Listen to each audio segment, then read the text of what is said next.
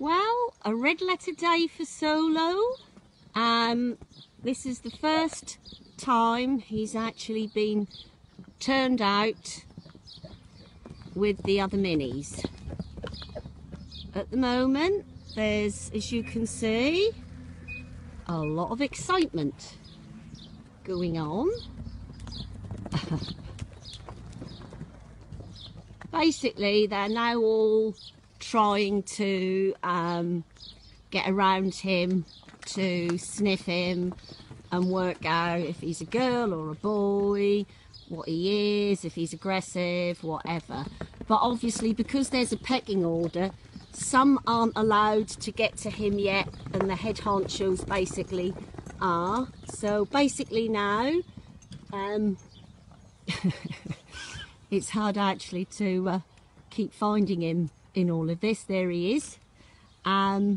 The group are just basically acting like a herd of horses would do. Everything actually seems to be going very, very well at the moment. There's been actually no fighting whatsoever. He's sniffing around and leaving his mark everywhere because in his mind he's still obviously quite stalliony.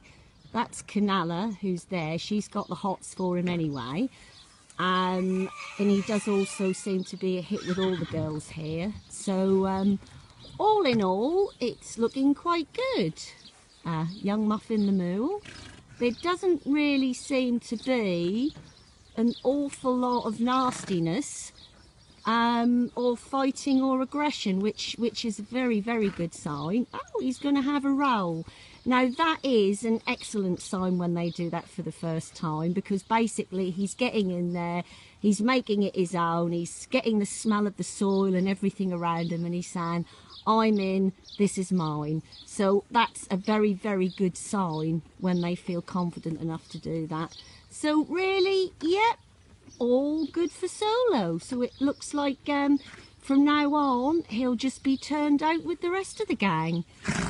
This is actually quite amazing because normally there is much more of a hoo-ha when we do introduce a new one. But there you go. You never ever really know what's going to happen with horses, ponies and donkeys.